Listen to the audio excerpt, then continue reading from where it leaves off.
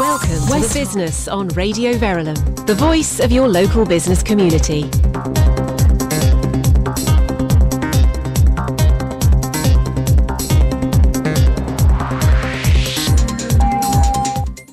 Hello, it's Sunday, it's 8 p.m. and yes, welcome to The Business. I'm Trevor Merriden with the show that's essential listening for the West Herts business community. Our show is always packed with delights, and no more so than this evening. We're very excited to have Joanna Michaelides, the founder of Just Puddings, the St Albans destination for anyone with a sweet tooth or a party to organise. She'll be talking to us about her business life. A survey out this week shows that CEOs don't get the link between engagement and the bottom line. So is engagement fluffy nonsense or route one to profits? And then we'll be asking our panel that question and others. Joanna will be joined by Alex Schoobert from Wenta and Clare McAnulty from Compact Video. And what's the point of a great website if no one knows you're there? We've got the first of a two-part interview with Tom Jepson, Head of SEO at HighPosition, on how to get noticed. That's all to come, plus our diary planner, of course. But of course, I've got my partners in crime in the studio. I've got Vicky Scott and Clare McAnulty. Good evening. Hello. And Happy Father's Day. It is Father's Day, yes. Thank you very much. I had a lovely day. Thank you to Freddie, Ollie, and Arthur. Just thought I'd get that in. What's been catching your attention in the news, Vicky? Well, I can't let the business news go by without some comment about the resignation of a very good friend of mine, Paul Tucker, from the Bank of England. It's not only because I want to name drop, but really it's because I couldn't believe the response. I was reading the Financial Times on Saturday, and I quote, "Mr. Tucker announced his news to the stunned chief executives of the banks at their regular Monday morning meeting." Now, this man has been at the Bank of England all his life. He's been hotly tipped to be governor of the Bank of England for the last 2 years, let alone the last decade. So why on earth would anyone be surprised that shortly after he didn't get the job that he'd wanted all his life, he resigned? The point is not at all about Paul. It's about looking after your staff, retention, awareness and succession planning. If you're managing people well, nothing should ever be a shock. Everyone knows where there is hierarchy everyone knows where they are if you have a hierarchy and their progression possibilities, and then gaping holes don't appear when people move on. Knowing what's going on is far, far better for the employer and the employee. And we know from many, many interviews that we've had on this show that the happier the staff are, the better the business. So please, all those businesses out there, don't be surprised that when somebody leaves after a few years, just make sure that you've got some form of appraisal system. Be ready. It might seem like a pain to a small business, but if it's done properly, it really does mean that companies don't carry unproductive staff, they don't carry uncooperative staff, and actually you don't find yourself suddenly losing your best salesperson because you haven't looked after them properly. Eminent common sense. I think that is absolutely right. And it astonishes me that people are astonished as well. I mean, it's just one of those things. I mean, this week it's Paul Tucker, tomorrow it'll be somebody else. Absolutely. You know, what are we to do? How will we find, a football manager, a chief executive, and almost anything? And, good business people plan with those things in mind. And it doesn't matter whether it's a small business, but it's probably even more important if it's a small business and there's only 3 or 4 of you. Losing a quarter of the sales force all of a sudden can be devastating. Yeah. But the fact that it happens in big business as well is just appalling, really. Yeah, and Claire, what's caught your eye? Well, probably slightly more mundane compared to Vicky's. A news that caught my eye this week was a story about telephone boxes or the lack of them. Right. Now, the reason I noticed this story was because I was on a Scottish island last summer and the mobile signal wasn't good. So we ended up using one of the red telephone boxes to make calls. And I remember thinking at the time that I hadn't actually used one of these payphones for absolutely years. I'm struggling to think when I last would use one, actually. Yeah. You sort of see them as decorative ornaments in people's gardens nowadays. That's true, yeah, they're sort of at the bottom of a garden. The reason this is news is that BT are increasing their efforts to get rid of many of the old telephone boxes. And although it makes economic sense, a lot of people are very unhappy about it. To give you a bit of background, about 10 years ago there were about 92,000 telephone boxes in the UK, and that number is now around 58,000, so not quite half, but getting there. And BT is saying that there's only 1 call a day made from each of these remaining boxes, and even less in rural areas. And because of this, it simply doesn't make any economic sense for them to maintain the telephone boxes, particularly when they say that 70% of these payphones are actually losing them money. But the red telephone boxes in particular are very much liked and are promoted everywhere as symbols of the UK. They're quite a tourist attraction. You see them on those quite little often shops. Them to buy. That's right. In Leicester Square, you see them, there's in the press this week a wee bit of a public backlash against the removal of these boxes. So obviously there's sense in keeping the box where there's the mobile phone coverage is poor, but there's certain although economically it makes sense, there's a certain historical and sort of emotional reason why people want to keep the boxes, really. So I don't know what you think about that. It's a difficult one, because it doesn't make any sense at all to keep them for the sort of original purpose. To keep them as sort of monuments to British past, I think, is a great idea. My recollection of sort of the telephone boxes was they smelt of wee, and they rarely worked, and most of the windows had either been kicked in or replaced with nasty plastic material that had been sort of scratched with, Susan loves James or something. But the old, the real ones that they sell in Leicester Square, or the charms, they're beautiful. So somehow, if we could keep them as like monuments, then that would be lovely. I haven't seen the new Man of Steel, the Superman movie. No. But I don't know if he would. Would the modern day Superman go into a telephone box these days? I mean, with the press we're giving it at the moment. Well, just to finish the story off, if your village or your town has still got a red telephone box and you want to keep it, BT does have an adoption scheme where you can adopt. Oh, fantastic! The phone box. It will cost you the cost of £1. Just a pound. Just a pound. So you adopt the red telephone box, and that allows you. I think you more or less say that you will look after it, of course. Yeah. So I got a horrible feeling that there's going to be people snapping them up and then selling them to Americans at huge amounts of money. I think they've got to stay in situ. But anyway, if you do want to keep your telephone box, just get in touch with BT, ask about their adoption scheme, and there you go. It's interesting, isn't it? Because just not far from my mother lives just outside Oxford, near the Williams motor racing guys, and there's a sort of farm next to the Williams place, and they must have about 50 phone boxes that started gathering there about sort of 15 years ago. Yes. And they've just got, the queue sort of got longer and longer and longer, so they line the drive of this place. Very strange. So, well, goodness me, they might be able to get them back out into the community. Yeah. Well, that's. I mean, I was going to keep my powder dry, I think, this week, but I'm just going to mention it briefly because I said something at the start. A survey by our beloved Ashridge College, local sort of education establishment, looking at CEOs are still failing to get a connection between engagement and the bottom line. I'm not going to say too much because we're talking about it in our panel discussion. I just found it a very curious story that what's there not to get about it. But I'm going to leave that to our panellists to talk about, having weighed in with my prejudice. I do hope that given that I'm not on the panel, there'll be enough time at the end of the show for me to have my 2 penny worth on that, because it drives me nuts the number of people that don't get it. Well, exactly, and we're really delighted that we're going to have Joanna Michaelides from Just Pudding. She's already a popular guest, and you'll find out why in just a few seconds' time. Hi, this is Danny Smith. Join me weekdays from 4 till 7 p.m. for West Hart's Drive Time, with features including Chris's Film Club, Pound Saver, Community Notice Board, Calendar Artist, Hot Topics and many more besides. We also feature correspondence covering topics such as lifestyle, consumer advice, cooking, interior design and travel. We have regular interviews, local news and sports, celebrity birthdays, travel and traffic updates and competitions as well. That's all on West Hart's Drive Time with me, Danny Smith, on 92.6 FM, Radio Verulam. Radio Verulam Community Partners. The St Albans District Talking Newspaper is a local charity which offers a free news service to people who are visually impaired.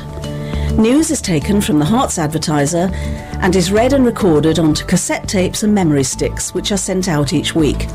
If you know someone who is visually impaired who might be interested, please ring Linda Randall on 01582 832275 for more information. For more on Radio Verulam Community Partners, go to radioverulam.com/community partners. You're listening to The Business on Radio Verulam. We're the voice of the local business community on 92.6 FM and on radioverulam.com. Well, I'm delighted to introduce Joanna Michaelides, who's the founder of Just Puddings, the St Albans destination, as we said, if you have a sweet tooth, a party to organise, or an event that needs a centrepiece. And Joanna is already my favourite guest, because she walked in this evening with a box of the most beautiful little cupcakes that looked just so divine. I can't wait for this programme to finish so they can all tuck in. Absolutely exquisite. Do we have to wait till the end of the show? Can we not just start we could munching? do that sort of, I think it's Test Match Special where they eat cake halfway through. Absolutely. I'm all for that. Yeah. So, welcome, Joanna. It's lovely to have you here. Thank you for having me. Baking seems to have made a huge comeback in recent years. The success of the Great British Bake Off and Mary Berry and Paul Hollywood, they don't seem to be off the television these days. They've become sort of international stars. It sounded, and I looked on your website obviously before you came along, it sounds as though you've been baking sort of forever.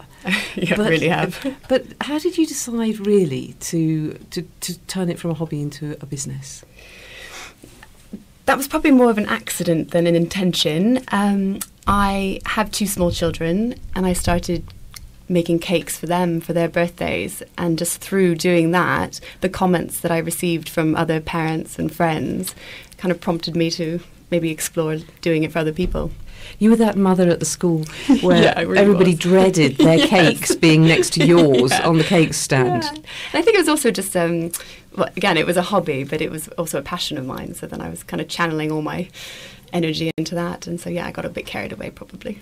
But did you, because you mentioned on the website that you were part of the legal profession. That's Yes. a big profession to be giving up to bake cakes. I mean, I There was can a few steps in absolutely between. understand why. So what were the steps in between? Well, the children came Okay, along and okay. So had you decided you weren't going to go back? Correct, yeah. Okay. I decided at that point that I would stay at home to raise the children. And then it was from there that I decided that maybe having a little hobby on the side would be good for everyone. When did you sell your first cake, and who did you sell it to, and how did it feel? Yeah, it was amazing actually. It was a friend of mine, and it was another mum at the school, and it was for her son's, I believe it was his 4th birthday. And it was really good. It was really satisfying, but equally nerve-wracking, I think, because it's very different when you make it just for friends in a very casual environment, but when someone's actually paying you money, then all of a sudden you notice every mistake and how do you take it from one cake to one friend to a business where you're actually making good profit and you're living off the profit to a certain extent? Yeah, no, that's been purely by word of mouth. I think that's the thing with cake business. You can do advertising and you can do promotions, but I think until someone actually tastes your product, they're none the wiser. And there's lots of cake companies out there, so it's really word of mouth. And do you think, why was there a cupcake revolution? Why Renaissance? Why? I mean, what happened? What? I mean, I can absolutely understand it, tasting them, but they didn't really exist about 5 years ago, did they? They didn't over here. I mean, I grew up in America, so they've been around for a really, really long time. I mean, they're equally as popular over there now. They seem to have had a resurgence as well. But I can remember cupcakes from my childhood. And why do you think that was? I think it's the size. I think it's just it fits in their hand, it's easier, it's probably neater and tidier as well, rather than having to worry about slicing and handing it out and things like that. So I always used cupcakes for my children, purely for the simplicity of it. Do you think it's something to do with the fact that when you've got cupcakes and they're small and manageable, that you have a big cake and you cut it off and you say, oh no, just a little slice for me, please. Yeah. And actually with a cupcake, I mean, actually they're quite little anyway, so you don't feel quite so bad maybe about having some. That's true, the guilt-free. Yeah. Guilt-free. Yeah. Those ones outside don't look guilt-free at all. I'm going to feel completely and utterly guilt-ridden and love every minute of it. So what was the biggest fear about going into business making cakes? I guess it's always the fear of failure, just disappointing people. Because I think it's, again, when you're making it as a sale, then it's very different. Your motivation is different. So you just want it to be absolutely perfect at every level. And it's someone's special day. It's either a birthday or a christening or a wedding. And then when you start viewing it from that perspective, it's actually absolutely terrifying. Yes, rather than just me at home making a cake. I don't really mind if it's got crumbs or if it doesn't quite look as perfect. But when someone's actually paid you money and they're expecting a result, that's very different. Have there been any disasters? Yeah, there's been several. And there will continue to be. Tell us about one. Well, the problem with baking is temperature always affects things, so that that will never change, and it's really hard to accommodate for. And also roundabouts. Delivering cakes is the biggest stress in my business, definitely. I've just seen, actually, it says you're in the press saying your worst move was living next to a roundabout. Yeah, it's a major hazard for I've got transporting 2 roundabouts right at my exit. Right. And they have. Yeah, if you take it too severely, you need one of those sort of men walking in front of you, like the olden days, with the big flag saying, coming out with cakes, coming out with cakes. And a lot of people really like these kind of 3D character cakes, which look amazing when they're in my kitchen, but then the possibility of error between my kitchen and their house is now great. You keep mentioning your kitchen. Is it really your home kitchen? It is my home kitchen. So your home kitchen's completely taken over? It is, on most days, yeah. Do you still eat cakes at home, or are there just too many going out of the front door? I mean, my children definitely still eat cakes. Ironically, I don't actually have a sweet tooth. I have to say, I'm sitting here in front of a very, very slender, elegant cake maker. I mean, if there were that many cakes around me, I think I'd just get wider and wider and wider. Well, then you're also kind of saturated by it, and it's like, oh God, if I see another cake. But it is practical then to have it running. You're running your business from home. Yeah, and that's how it came about. Was it fit around my children's schedule, and I could do it when they were at school. And is there any temptation to take it out of the kitchen and into an external kitchen? Yeah, absolutely. I mean, I would certainly, if the opportunity arose, I would look into that. So far, I'm managing to do it. There have been some weekends where it's a bit harried and.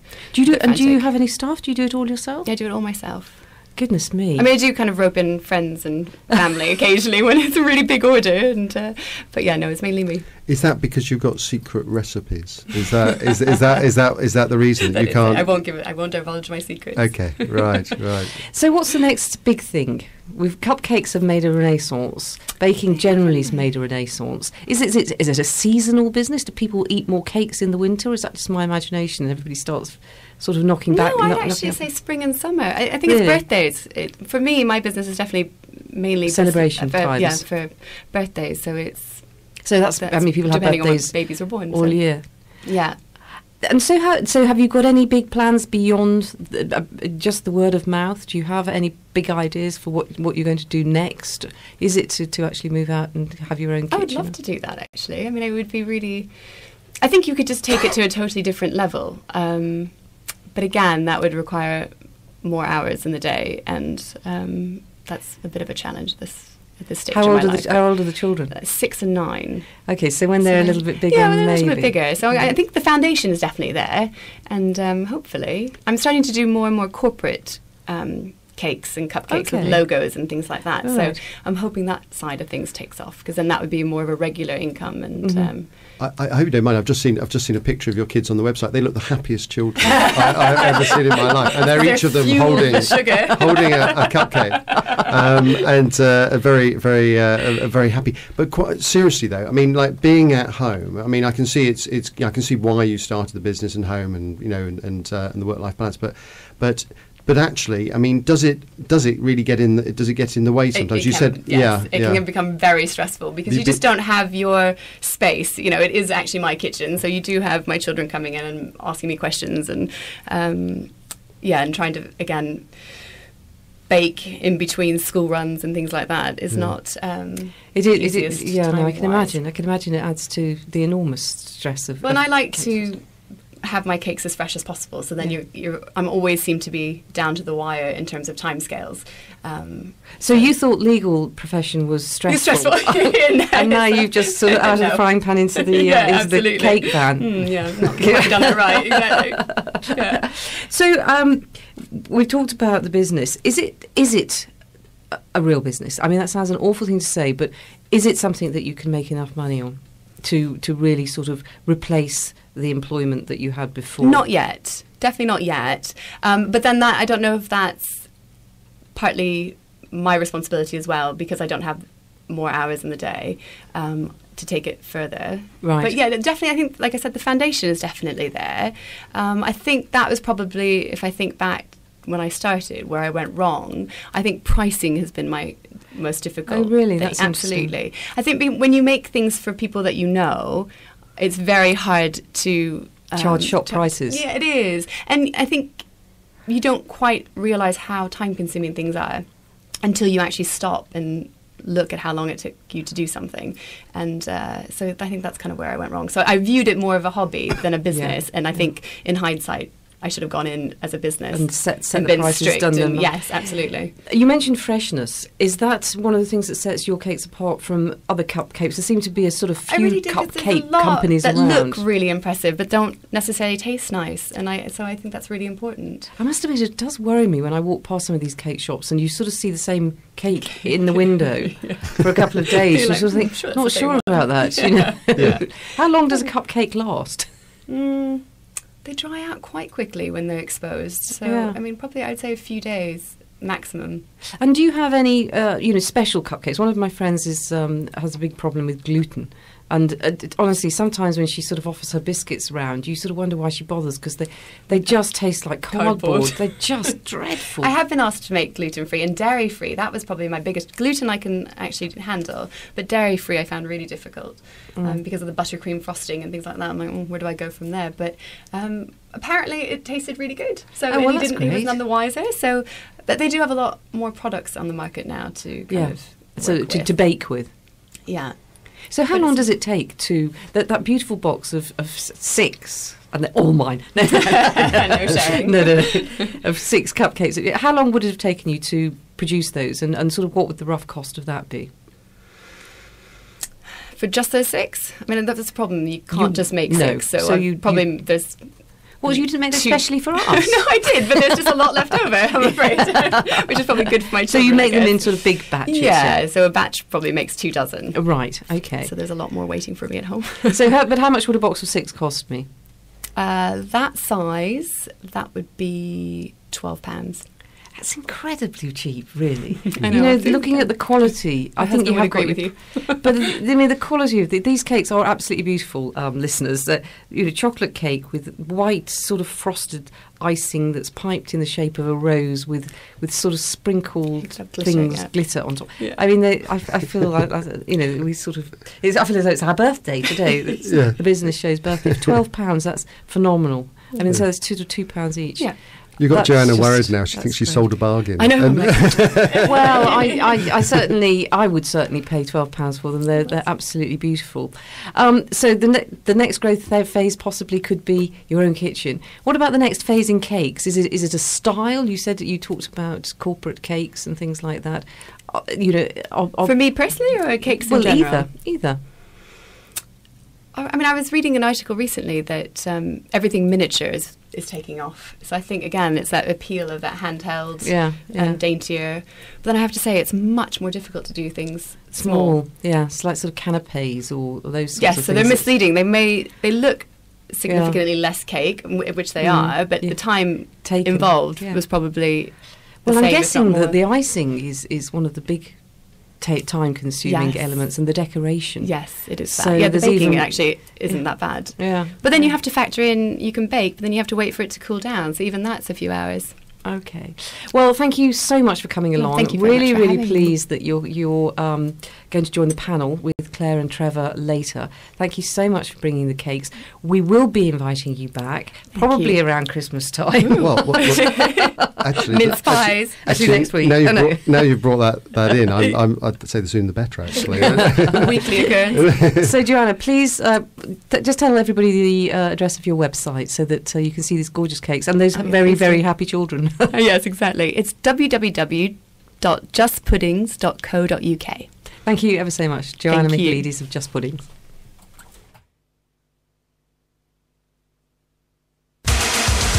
The Solid Gold Music Show is here on Radio Verulam 92.6 FM every Saturday morning at 9 a.m. Join Derek Staines and Stephen Hall for the music and news as they flash you back to decades past between 9 and 10. Yesterday Today updates the news on your favourite stars of yesterday. Or how about one of your children's favourites in Kids Corner just after 11 o'clock? Take part in competitions where we give away CDs, DVDs and vouchers which can be spent in your local stores. And make sure you don't miss out on Stephen's now legendary gripe just before the midday news.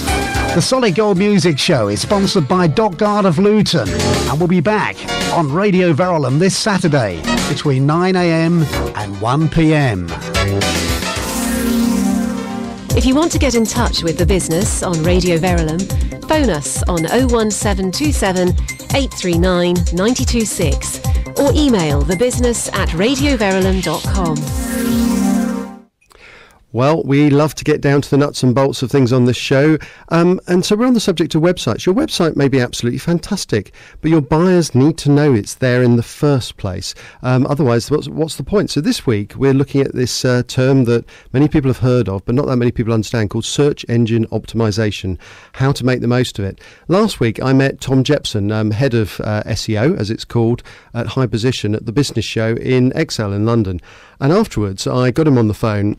And apologies for the slight crackle on the line here. I asked Tom, why is search engine optimization so important? I think search engine optimization is a massively important thing for any business, really. Many businesses out there have websites. I think some businesses are sometimes guilty of having a kind of tick list, like I've got my website and that's done, I've done that thing. But I mean, when you consider the fact that you've got a website and you need people to find you, you can have the best website in the world, but if people can't find you, then you're not going to get the results that you need. And with search engines in general, I mean, it's believed that around 93% of all online activity starts with a search engine. So It's a massive medium for people to potentially promote their business. And in the organic side of things, you've got that element of trust as well. You can pay to appear in Google, but what people find is that roughly about 70 to 90% of people will actually click the organic results. Right. There's got to be some element of trust in, Google actually returning your website as the most relevant in its search results. Right. I mean, just to take a step back for a moment, just in simple terms. I mean, I know a lot of people I know that they need to do something about optimising their search results, but how does it work? Well, it's a combination of two key main areas, really. You've got the content side of things, the things that are on your website, so the site itself, making sure that it's accessible to search engines, the content there is relevant and in context to the queries that, people are looking for. And then, really, you've got this off-site area, which looks into the other signals from elsewhere within the web that give you kind of a stamp of credibility, or almost like a vote, and that can come in the form of people linking to you, or people making a citation of your brand, or through various other new signals such as engagement factors and social signals and things like that. Right, and interestingly you use the word context there, so you can't just kind of kid Google along a bit by just using your keywords a lot. There's a bit more to it than that. Yeah, there is. I mean, in the past, search engine optimization is a very different thing and a very different approach to it. There were ways that people would just put a lot of repetition of particular keywords on their pages, and that would be enough for Google to kind of think, yeah, this is relevant to a particular topic or particular phrase because it's mentioned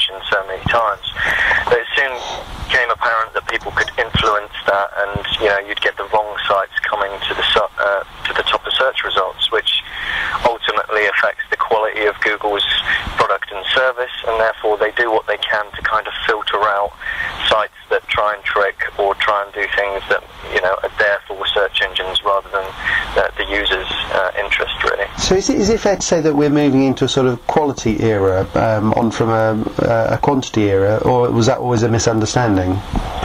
No, it's definitely the case. I think a lot of people in the past have been quite guilty of thinking about writing content for a search engine, like I mentioned, thinking about the keywords and how many times you mention them on page, which is a very kind of old school approach. I think nowadays people need to think much more and really focus on the user and their needs and the quality of that, rather than writing a large number of pages that don't really have much use. It's better to invest your time into creating something that has, real value, real benefit to those that are reading it, really. So, I mean, and perhaps that's as it should be, really, isn't it? That whether what you do actually engages the audience that you're talking to. Absolutely, and ultimately, like I said earlier, Google's trying to return the best results for their searches. If they fail at doing that, then users move on to another search engine or somebody else, and we've seen other search engines go.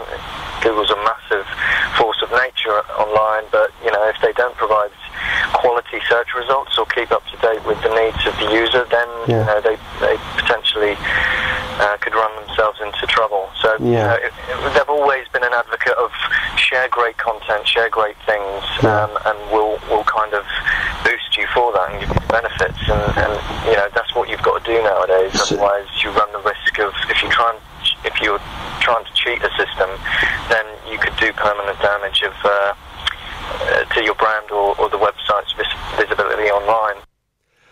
And that was Tom Jepson, head of SEO HighPosition, who I met at the business show in Excel last week. Just a quick word on his website, which is www.highposition.com. He's also on Twitter at HighPosition SEO. So wonderful to have Tom on the show earlier on.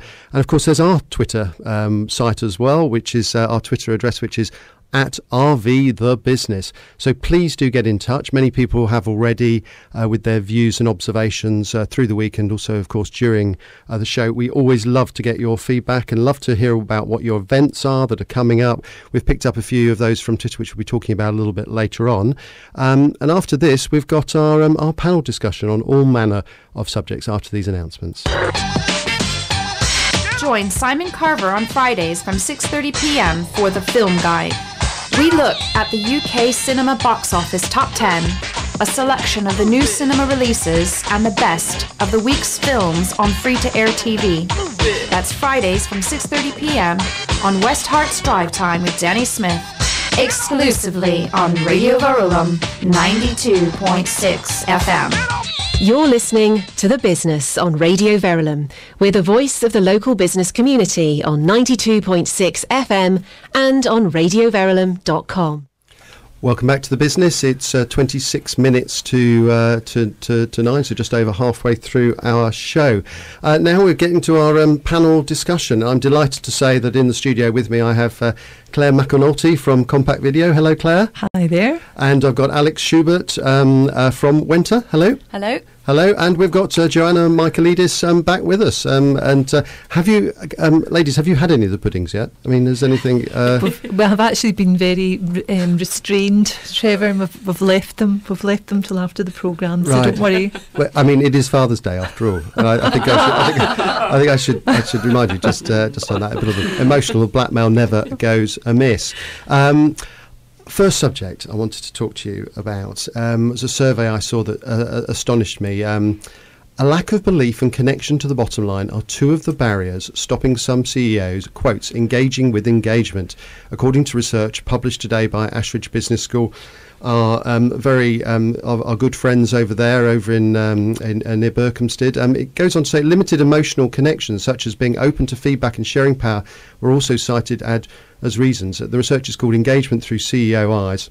explored this topic with in-depth analysis from 16 CEOs, and it revealed that there might be a lack of leadership capability, particularly around emotional intelligence and authenticity, as well as a lack of trust in leadership. Well, goodness me, this term engagement has been around a while. So, Claire, is it a bunch of fluffy nonsense, or is it route one to profitability?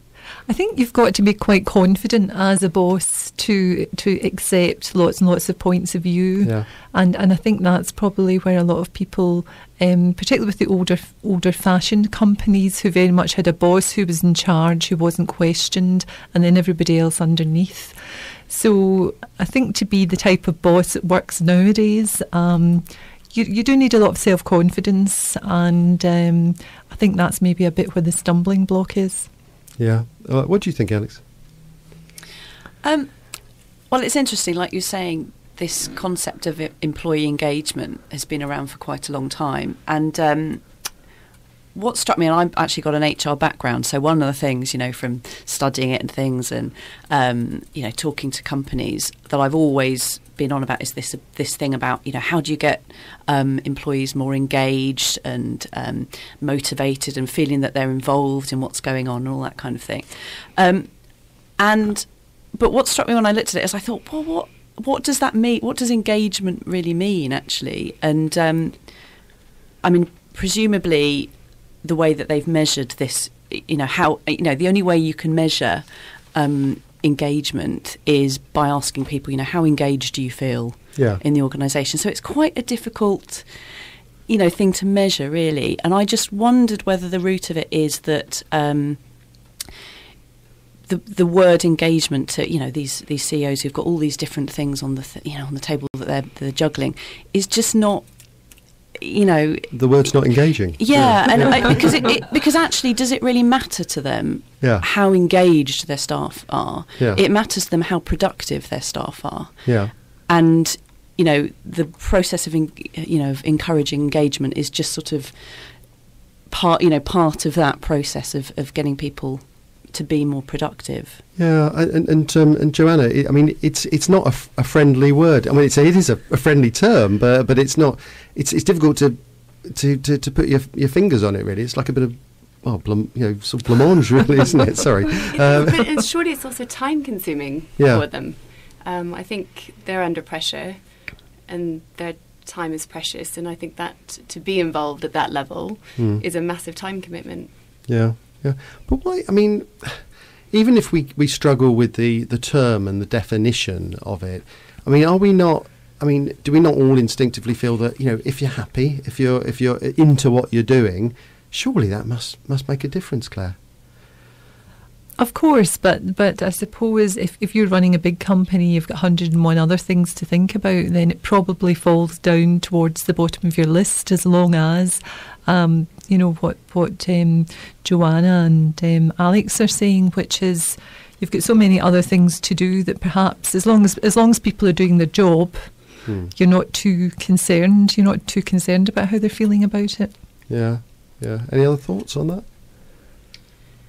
I think it's sometimes difficult to get the balance between making people feel that they're part of the organisation, they're part of the decision-making process, they've got a voice, and confusing that with it being, a democracy, obviously isn't, So it's quite difficult to get that balance where, right, let's have a group, we'll all talk about, because ultimately, that individual doesn't, isn't going to really influence the decision. So that can be a little bit tricky sometimes, and I think sometimes people feel like, am I just, a CEO might feel, well, I'm just going through the it's a bit fake, really.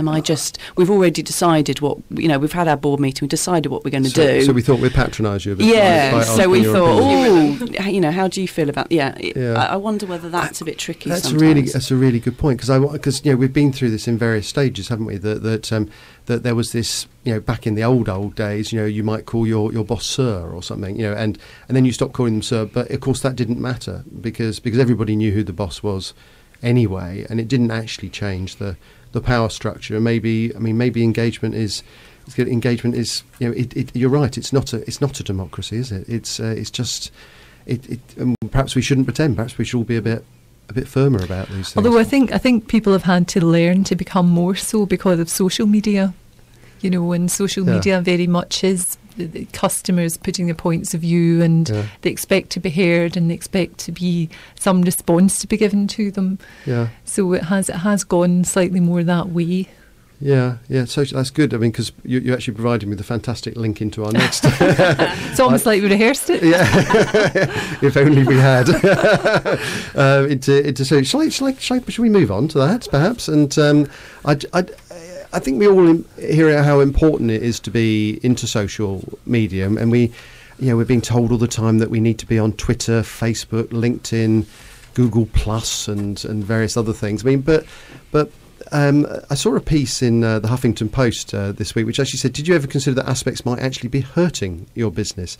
And the piece goes on to say a number of productivity experts have commented on the idea that we live in busyness, BUSYNESS, meaning that we feel we are busy because we continually enmesh ourselves in doing things for the sake of doing them without being cognizant of the actual result. We feel that, the piece says, we have to be on social media, so we are, often to our own detriment. And then it quotes a couple of numbers saying, according to empowerednetwork.com, 22% of time spent online is spent on social networking. People spent twice as much time on Facebook than they did on exercising. The average user spends 24 hours a month on a social networking site. And also the research related to student productivity is alarming as well. Leaving aside the students for a minute and getting back to business, come on, should we all be honest? Should we all own up? Is it affecting our productivity, or is it a great enabler? Joanna, what do you think? Certainly in my business, I actually found it was massively time consuming trying to keep up to date with Twitter and Facebook and Pinterest, and I'm not sure the returns were worth it. Right. Yeah, I would definitely agree with. So what is worth it instead? I mean, what doing what actually sort of makes the cake orders come in? Probably making more, just getting people to try them. Yeah, I mean, genuinely. But you've got to try all these things. I think that's the thing. They are free. They are available to you. They're easy. So you've got to try these things and find out what works and what doesn't work. And for me, certainly like having a website and a Facebook page is very good for referencing. I refer people to look at the photos and things, and then they go from there and order. But I don't think I would have necessarily got business just from that. I think as well that different social networks work better for different businesses, you know. So for example, I would imagine for cakes, because they're so beautiful and they're so visual, that something like Pinterest probably would work very well for you, but maybe not for someone like me, or, you know, someone with a different sort of business. But I think the thing is that we all feel this pressure that we should be doing all of them, you know. We should be doing everything from Facebook to LinkedIn or whatever. I certainly feel that too. Alex? I mean, what I say to my clients is that, you know, it's really important, anybody running a business these days, that you understand social media, you understand how it can be used, but you may decide that not, like you say, not everything suits your business. And I think the really key thing is to remember that you need to think about it as part of your overall marketing strategy. What are you trying to do? Who are you trying to talk to? And what are you trying to say? And what do you want them to do? Yeah. It really is a waste of time if you just think, oh, well, I better just go on, create a profile type stuff. You know, it's got to be part of that. Yeah. To me, when I get kind of confused and bewildered by things like social media, I try and find some simple way of understanding it, which I think is what you're all saying really, is that what is the business rationale for it. And for me, there's lots of vehicles, but there's probably just two or three refreshingly simple questions that you need to ask yourself, I suppose, which is, where are my buyers? And if they don't use social media, then don't use social media, in what you're doing. And if they, and then, what do they want? Actually, social media is, for me, in my business, is a good research tool of actually finding stuff out quite quickly.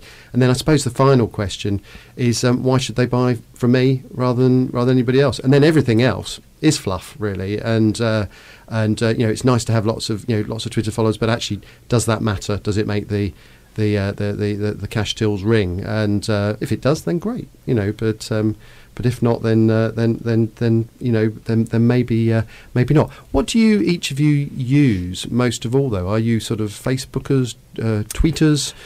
LinkedIners? There's nothing good. You can't say LinkedIners in a nice way, can you? It doesn't sound right, does it? I would say my best ones are LinkedIn and Twitter. Those are my two. I don't tend to use Facebook, and I don't tend to use Pinterest, but I've been thinking about using it. But those are my two that work for me. I've had work from both of those, so that's why I know they do work.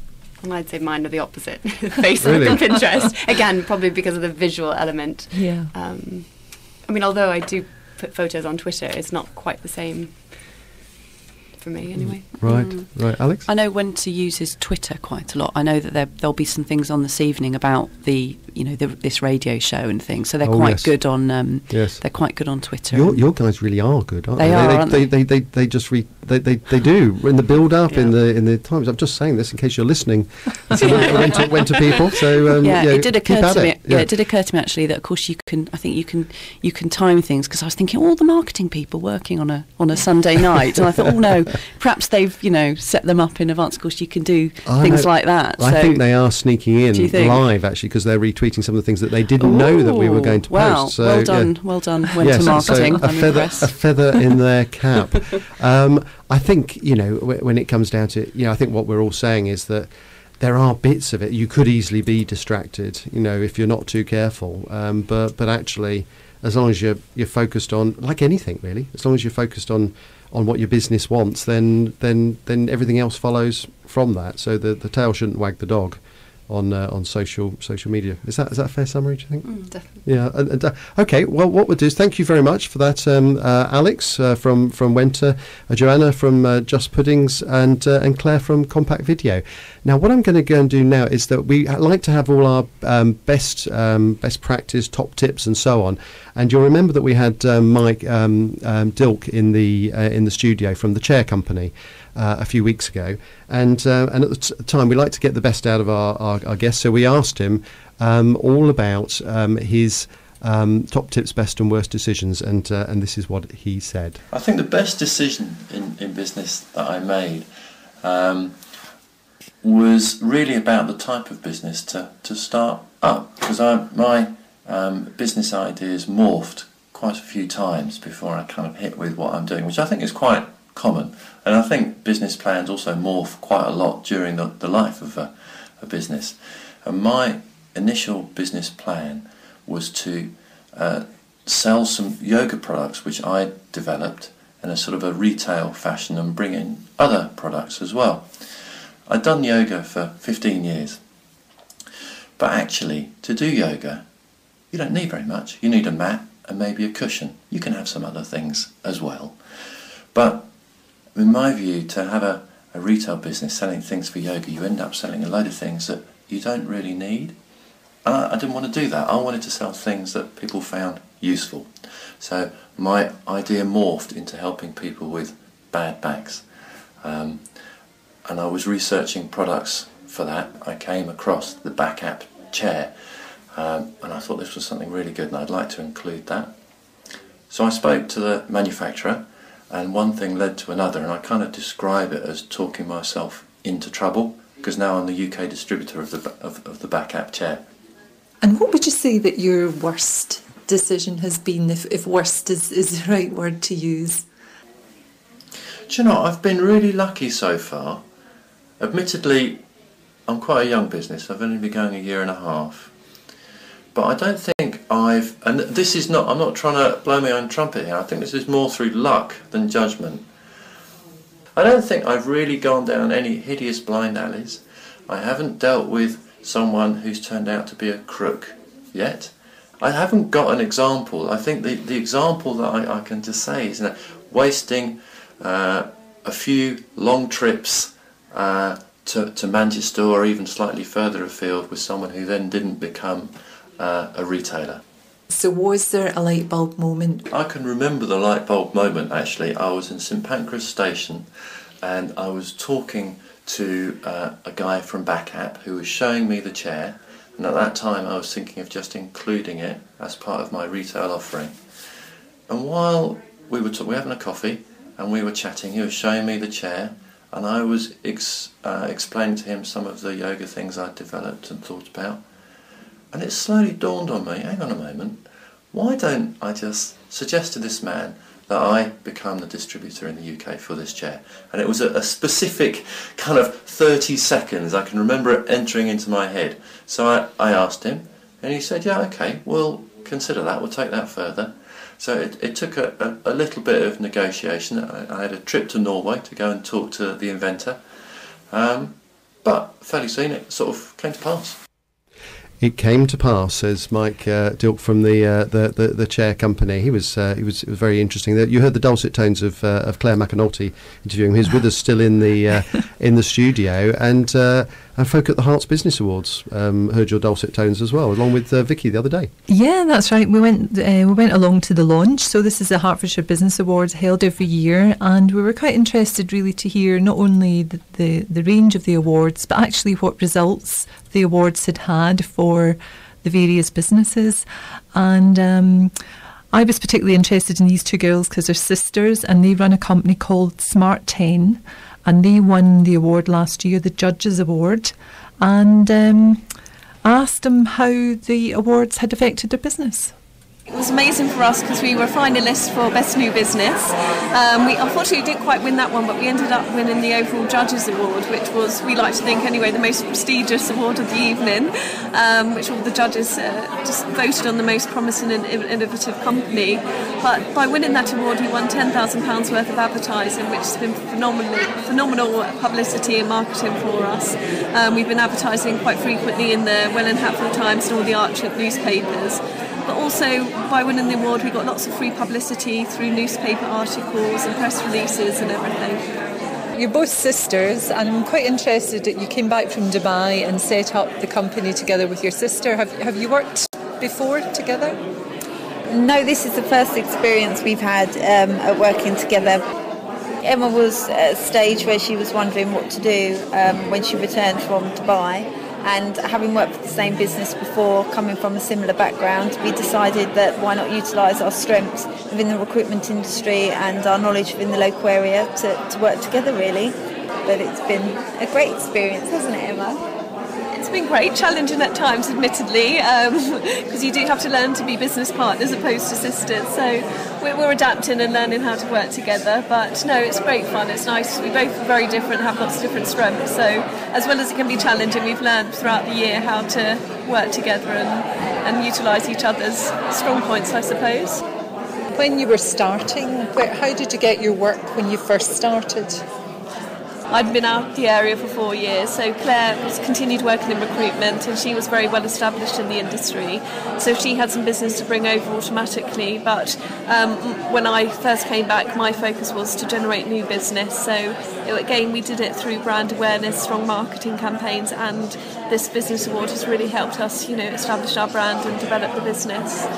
You said within a year you had 5 employees. Now, how did that come about? It was quite nerve-wracking when we got to hire our first recruit, as it always is, and then it just comes, naturally to sort of expand again once we were busy. There's a team of 5 now. We all get on very well, and I think we do recognise the fact that you're only as successful as your team. We're really pleased with success to date, and we have complimented each other, but we'll both admit it has been a bit trial and error initially, but no, we've worked to it, and it's good fun now. It's good fun now, she said, and it sounds like it was good fun. Yeah, and I mean, those two girls have done brilliantly. They hadn't even been in business a year when they applied for that award. Yeah. And the pair of them are great, and they're already expanding their business. They've already got 5 employees, so it was a really interesting event, wasn't it? And I think Archant should be celebrated for having been running it. I think they're saying something like 17 years, or possibly even longer. Really? So we actually interviewed quite a few people at the event, and got some very different takes on the whole show. So we'll be following that up in a few weeks' time, and looking at other companies that ought to be thinking about entering. Yes, and on that subject, we're hoping in a couple of weeks' time. Next week, we're not on air because there's the St Albans street party outside broadcast. But the following week, we will be back, and we'll have a bit of an awards special, won't we? We'll be talking a bit more about these awards that you've just been to, but also the Retailer of the Year awards, which are taking place. Which is actually, we could say it's the first of our diary events for this evening. My links are getting smoother, and that's taking place on Monday, the 24th June, and we'll be there. So do come and say hello, and why not tweet to us about it, about your hopes and fears, your excitement at winning, or whether you thought it was a good evening or not at RV The Business. So that's the first of our items. But Vicky, you've got a few as well. Well, it seems that Tuesday next week is the very, very big day for networking. Right. So we've got 10 till 12. You've got Business Buzz in Watford. That's at the Palace Theatre, Watford. Also on Tuesday, breakfast for the very early birds. The 7 till 9, you've got 24/7 networking group meeting at the Mercure Hotel in Watford. And also on Tuesday, you could go from breakfast to mid-morning coffee, and then go, only if you're female, I'm afraid, to lunch with the Women in Business Network. That's St Albans Central Group, that are also meeting on Tuesday, June the 18th. They meet between 12 and 2 at the Ardmore House Hotel. That's the Women in Business Network. So you could network your way through Tuesday if you'd like to. Right, and why not? I mean, you should go, because it does bring in the business itself. I've got one here, being held by the School of Education at the University of Hertfordshire and Hearts for Learning. Are delighted, they say, to offer you some well-deserved thinking space on July the 10th and 11th. They say the chance to join us for a half day of leadership inspiration with some of the UK's leading thinkers and practitioners from the worlds of psychology, business and academia. I think it sort of runs under the banner of sort of invigorating thinking for today's leaders. As aspiring leaders, it says so much of what you do is about inspiring others, from teams of teachers to classrooms of pupils. The prospect of firing so many imaginations is immensely exciting, but also hugely challenging. Sounds really interesting. It does, yes, and well worth. They run some very good events there. It's well worth it. Now, when we were having our debate, particularly around sort of social networking, I sensed somehow that Vicky might want to sort of chime in on this debate. She wasn't on mic at that time. But you've got about a minute, Vicky, to spill your guts. What do you think about all this? Well, I think what was said is perfectly reasonable. I think what people tend to do is they sort of do a little bit of dabbling, and then they sort of think, oh gosh, I'm not really getting any business from this. It's not really working. I'm wasting my time. I'm sort of going to move on. And actually, it's like all marketing. If you've got plans and you've got objectives and you allocate an amount of time, then very, very few of these mechanisms for supporting your business won't work. Yeah. But you've got to have that plan. You've got to know what you're trying to achieve. So do you mean a sort of regular drumbeat? You just have to keep at it? You have. You've got to know what it is you're trying to achieve. You can't just go on there and sort of say, I'm just about to bake a cake. Joanna can. Well, if Joanna went on and said, I'm just about to bake, a raspberry sponge for, the head of the Raspberry Association, because they've got such, then maybe the head of the Strawberry Association might think, oh, that sounds like an interesting thing. And that's how those sorts of things work. But you have to have very, very clear objectives. You have to know your voice. You have to know who it is you're wanting to talk to and what it is you're trying to achieve. Because as I think you said, Trevor, just having a million Twitter followers is of no value whatsoever. What you need is engagement. Absolutely. And on that bombshell, we finish our show. Thank you to Claire. Thank you to Vicky. Thank you to Joe and Alex. Thank you to Trevor. And thank you all. Listening to The Business on Radio Verulam. If there's anything in the show you want to talk to us about, phone us on 01727 839 926 or email thebusiness@radioverulam.com.